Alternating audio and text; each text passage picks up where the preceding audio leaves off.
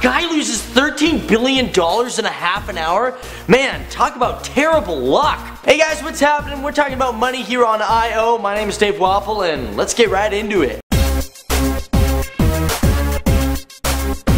So here's the question, how much is too much money for somebody to have? So we're talking about the second richest guy in China. That's right, I said China. There's a lot of people there. This guy's loaded. His name is Li Hejun, and he's the chairman of the Han Energy Thin Film Power Group, which basically they make a lot of like solar powered equipment, and you know that stuff ain't cheap. It costs a lot. Now usually this guy's company's worth around $30 billion. However, one time they made it up to $40 billion. That's a lot of bread. But this guy's going down in history for losing the most money in the shortest amount of time. Because according to his stocks, he lost $14 billion in 30 minutes. So how does something like this happen? Well, it's all through a stock exchange. So during a trading session in Hong Kong, in the last 30 minutes, Han Energy's stock dropped by a whopping 40%. Unfortunately, they didn't have time for it to go back up because as soon as it dropped to its lowest, Hong Kong suspended the trading. Now a lot of people are puzzled, why would something like this happen? Losing 40% is crazy. Some people are saying this might be due to the fact that Li didn't attend a shareholders meeting, and the company's drop in finances are due to a lack of transparency, and the drop in finances are due to a lack of transparency between sales for the company. I don't know what that means.